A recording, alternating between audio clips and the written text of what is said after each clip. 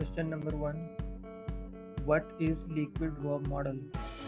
Answer is, according to liquid drop model, a nucleus is supposed to be like a liquid drop because there are so many similarities found in both of them.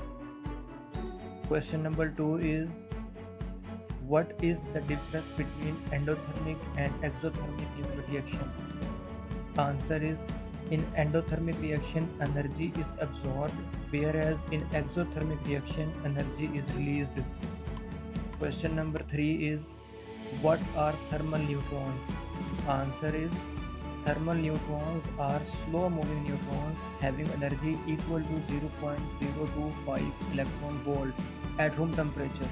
These neutrons are used in fission reaction.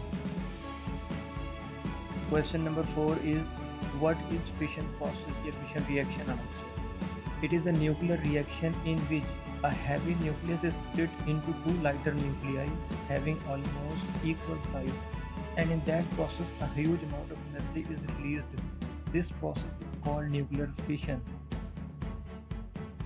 Question number 5 is, can you tell us in which process more energy is released, either in nuclear fission or in nuclear fusion? कई बार सवाल पूछा जाता है.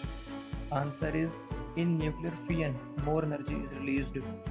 Question number 6 is, where is nuclear fission phenomenon carried out? ये कई दफा सवाल पूछा गया. Answer is, nuclear fission phenomena is carried out in the sun, stars and in hydrogen bomb.